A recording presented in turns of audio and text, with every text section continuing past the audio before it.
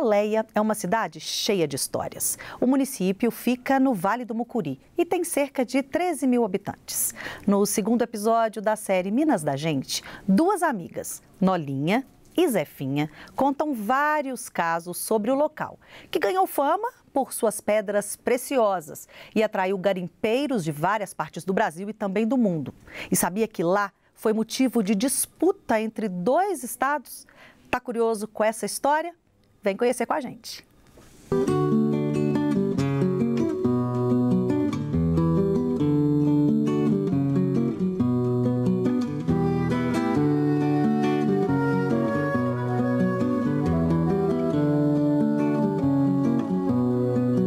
Tomara, seja sempre assim, tomara, tempos viverão em nós, pura energia, paz e alegria, harmonia em nossa alma. Na época que o meu pai veio pra cá, veio garimpar pedras preciosas. Veio uma turma e trouxe garimpeiro e fizeram uns ranchinhos. E um pouco foram chegando mais garimpeiros, de forma que o primeiro nome de Ataléia era Rancho de Capim, por causa dos garimpeiros. Aí ficaram aí um pouco, foi crescendo e a fama de Ataléia cresceu devido às pedras preciosas, né? Toda a região aqui na nossa cidade deu pedra. Águas marinhas, ametista, topázio. Atraiu, né? A garimpeirada foi virando uma cidadezinha, foi virando, até virou essa cidade que nós estamos hoje aqui. Muitos garimpeiros que vieram de fora da Bahia, de São Paulo, Paraná, Rio de Janeiro e tal, conseguiram. Do Líbano, veio muita gente, baiano. Essa rua que chamava Rua dos Baianos, não. Porque só tinha parente nosso, só baiano aqui nessa rua. Aí chegaram e foram ficando por aqui, e gostaram, e se deram bem.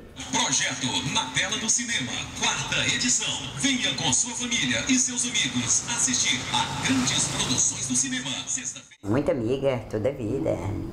Toda vida, assim. Botar os assuntos em dia. Né? Ela vem me ver. Ela não vai lá em casa, ela não tem tempo. Ela é muito ocupada, porque sua casa é muito cheia. É, lotada de gente, toda hora. Ela não tem tempo. Então, minha porta é aberta das 6 às 10 da noite. Quando eu quero pôr assunto em dias, eu venho cá conversar com ela. Pra gente conversar. E ó. Ali outro quarto. Nasci em Jequié, Bahia. Vim para aqui em 48, com 7 anos, mas criei aqui... Ataleiense. Eu sou ataleiense, porque, né, vim com 7 anos. Nasci, criei em Ataléia e adoro Ataléia. Como diz, né, nossos pais foram raízes e nós somos fruto.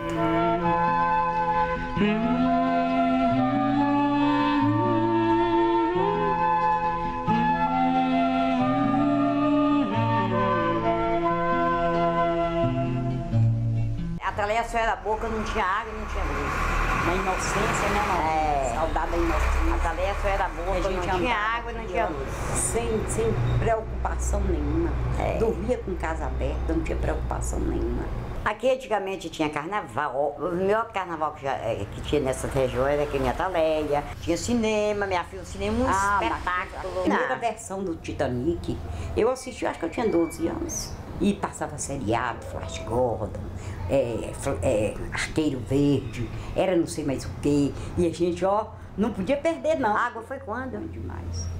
Ô, moça, a água foi bem recente, né? Nólinha tem muitos anos, não. João Boteca era prefeito. Não, pera lá, filha, acho que a água foi em 82, 83, parece. A água até que não foi tanta alforria. Foi a luz. De madrugada, isso aqui daí ia ficar tudo preto, ó, os lampiãozinhos de querosene.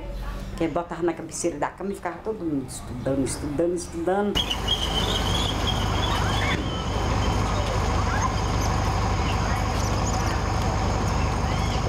A única coisa que deu uma marcadinha foi a tomada, né, do Espírito Santo, que se tomou a Ataléia.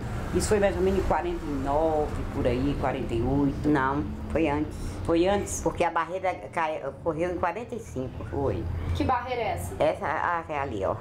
Matou a irmã dela. E morreu muita gente, correu a barreira. Eu acho que isso deve ter sido em 40, ou 41, ou 42, ou 43. Minha filha, a Revolução. Porque nós morávamos aqui, nós mudamos em 48. Eu lembro da Revolução. Mas não foi em 49 nem 40, não. Eu devia ter 2 a 3 anos, mas eu lembro. Zifá, mas não foi em 45. Eu vou passar a saber. A confusão com as datas é compreensível.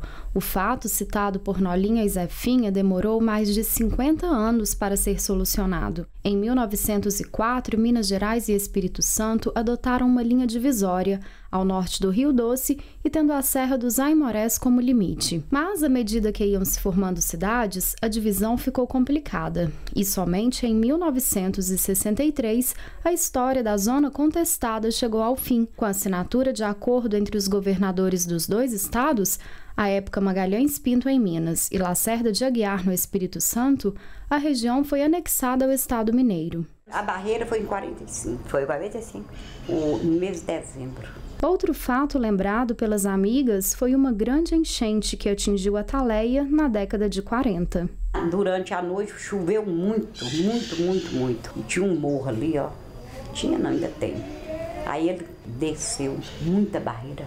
E nessa barreira veio junto madeira, muita madeira, árvore, bananeira, muita coisa veio junto assim, ó, arrasando tudo. Minha mãe acordou, quando minha mãe acordou, a água tinha invadido a casa, ela foi para o chão. Quando ela foi para o chão, a água já estava dando assim nas pernas dela, ela gritou meu pai. Meu pai levantou e muitos filhos, né, naquela época, o povo não tinha televisão, fazia muito filho, então a casa estava dura de menino. Aí saiu o pai pegando 2 filhos, mãe pegando 2 e as babá pegando e todo mundo ajudando. Saiu carregando as crianças. E uma moça que trabalhava, que olhava a gente, saiu com essa minha irmãzinha de 4 anos. Eu tinha 8 meses. Aí saiu correndo, todo mundo correndo para a igreja. Quando chegaram, meu pai chegou lá com a família, ele deu falta da menina, a filha de 4 anos. Aí botou todo mundo lá e voltou doido, nadando no meio daquela enxurrada, daquele lagoão, daquela coisa toda. 2 ou 3 dias eles encontraram ela no fundo mesmo da casa, subterrada. E só tava com a mãozinha assim de fora. Morreu muita gente. Nas fazendas também? Nas fazendas. Tem uma fazenda aqui do lado de São Mateus, 2 filhos mais velhos, os homens, tinha ido para uma festa.